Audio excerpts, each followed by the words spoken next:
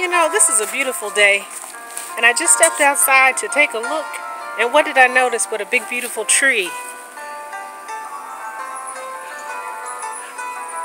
I noticed something else, some bugs, so I decided to do a parable because it really spoke to me as I stared at this graveyard, which is really not a graveyard. It's a beautiful tree, but for some old things left behind, it's a graveyard. What do I mean? What I noticed on this tree are these big, huge bugs, and about 2 inches long. Big bubbly eyes, big claws. And one thing I noticed is that they were all over the tree. The common thing I noticed, there's another one, and another one, and another one. And just to give you an idea of the size, here's my hand.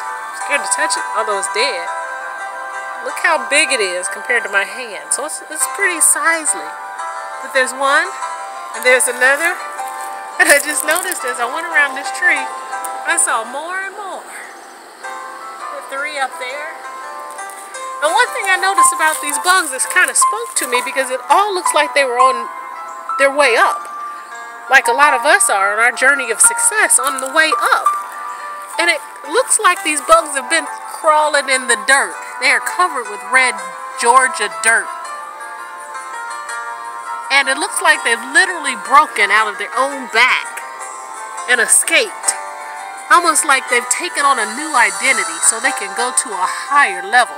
And that spoke to me. Sometimes we need to go ahead and crawl up out of the dirt. Keep our eyes set on the vision set before us to take us to the top. Release some of that old dead skin, that old dead weight. Get around other people who are going in the same direction. Notice these bugs are all climbing in the same direction, and that's up. That's up, baby. So let's take our lesson from this little bug today. If somebody knows what this bug is, please let me know. That's my lesson for today. And they've obviously gone through some things because they've been built with claws and paws and daggers and pinchers and big, strong, bubbly eyes.